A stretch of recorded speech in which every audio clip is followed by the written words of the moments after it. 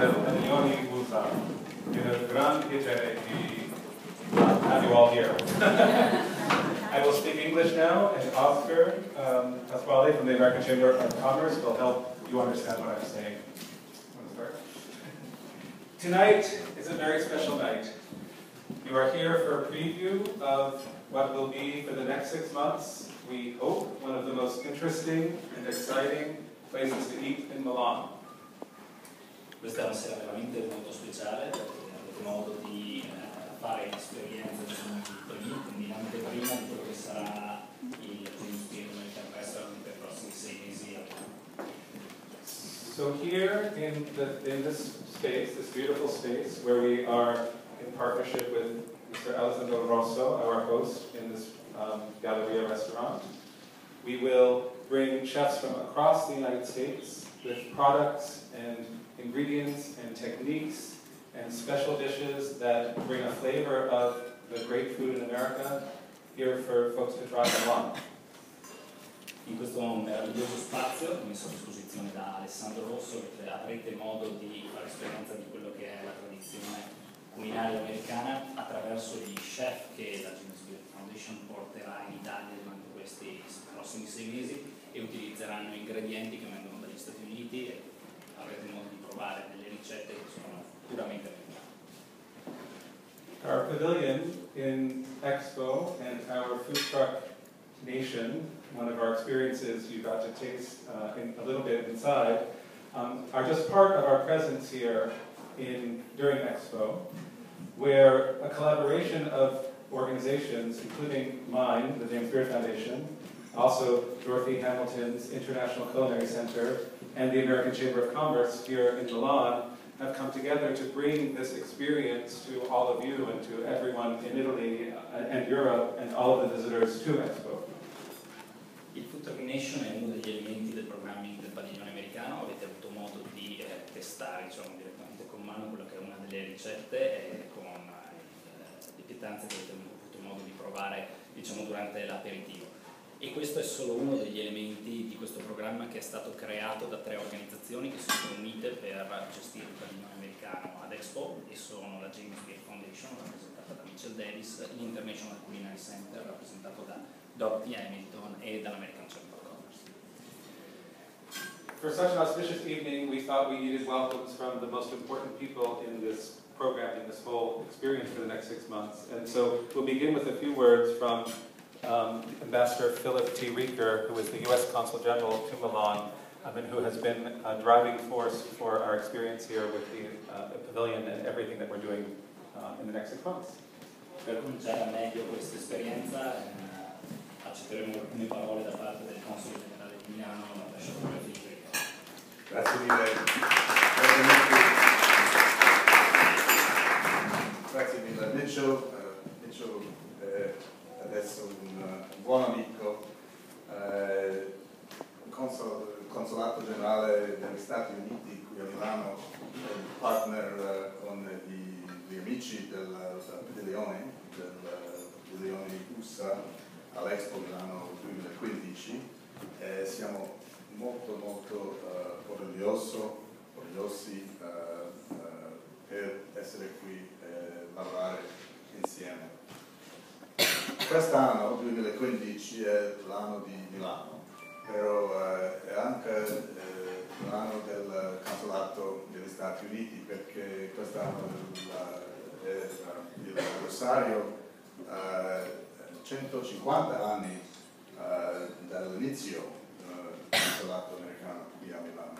So, insieme dobbiamo celebrare molto.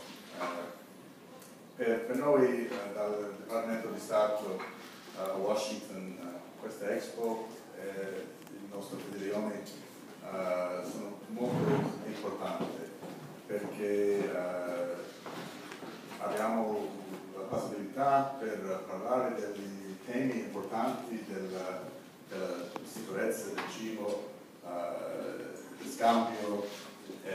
Segretario John Kerry ha già detto che quest'anno qui a Milano, Milano is the place to be for these discussions. I think that's enough of a greeting from me, but I do want to thank all of you for coming this evening, and wish you a very buon appetito to this extraordinary restaurant. So pleased and so happy that we're all here after what was a magnificent opening of the Milan Expo last Friday. We have a lot to celebrate. We have 6 months ahead of us. We all need to begin a program of exercise. And with that, should I introduce our name? Sure. It is a real honor for me to introduce my friend and colleague in this endeavor, who represents both the United States, the Department of State, as well as our pavilion, and that is our Commissioner General, Ambassador Douglas Heath.